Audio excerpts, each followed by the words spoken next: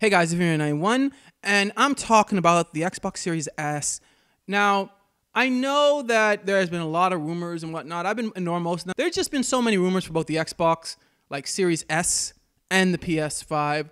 But this one has a bit more weight, even though it's still just a rumor. I can't count it as definite because it comes from Tom Warren, who is a senior editor down at The Verge, which is a technology news website. He retweeted a tweet at Tweaktown, which shows both the specs of the Xbox Series X and the Xbox Series S. With the Xbox Series S, yes, there are a significant amount of differences, like with the SSD, with the GPU, with the amount of RAM and whatnot. But actually, the fact that they're able to keep the CPU the same is pretty good. And really, since it's not playing 4K games, it probably doesn't need all that stuff that the Xbox Series X would need. Now, to me, if this is coming out, this is very smart because the Xbox Series S would be for like the people, not even for casuals. It's not even one of those things. It's just for people who maybe don't have 4K monitors. Now, I looked at a recent poll or a recent like statistics on Statistica, which shows that in 2018, about 31% of people owned 4K TVs. It's probably more now, but it means that I think the predominant people still probably own like just full HD or 1080p or maybe even less than that TVs or whatnot where they play their games on. So I think that them having something that isn't 4K is actually really smart because it's going to appeal probably to a lot of gamers who just don't own a 4K TV. Like you don't own a 4K TV, you buy the Xbox Series X.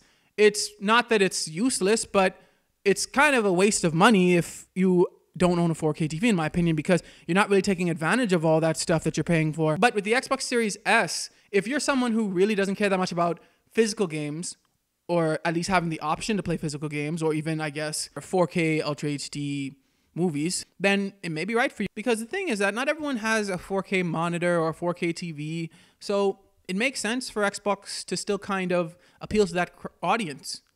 And they're basically going to have this, not alone, because obviously Nintendo Switch is still not 4K, but they're not going to have the PS5 to really compete in that market, because the PS5, as far as we know, PlayStation could surprise us. They could bring out a non-4K system and they could be like, hey, 250 or something like that. But as far as we know, if this Xbox Series S really does come out, then they're going to kind of, other than Nintendo Switch, going to be on their own.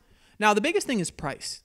Will this Xbox Series S, if they do it for like $399, no, it's done. Because I don't think that the PS5 digital is going to be much more than that, if any. So I don't think that, I think $299 would have to be the least amount. I really think $249.99 would probably be the goal price for this, if I was being honest. Because with the lack of 4K and everything, I just think that making it like, if Xbox Series X is $499.99, making it like half the price would really cause these units to fly off shelves to sell well. Because if the PS5 doesn't come out with something that competes with the Xbox Series S, I think the PS5 all digital edition probably going to be around $399.99, and that would cause a lot of people to go instead for the Xbox Series S because they're like, hey, yeah, the PS5 all digital is a lot more powerful, but the Xbox Series S, I don't own a 4K TV, or I don't really 4K game that much. I really play on 1080p or whatever. So I might as well get the Xbox Series S since it's a lot cheaper. So price, I think, is going to be really important. But only God really knows how this is going to turn out. What do you guys think? Do you guys think that these specs are true and that the Xbox Series S really is coming out? Let me know in the comments below. Thanks for watching, like, subscribe, and God bless you all.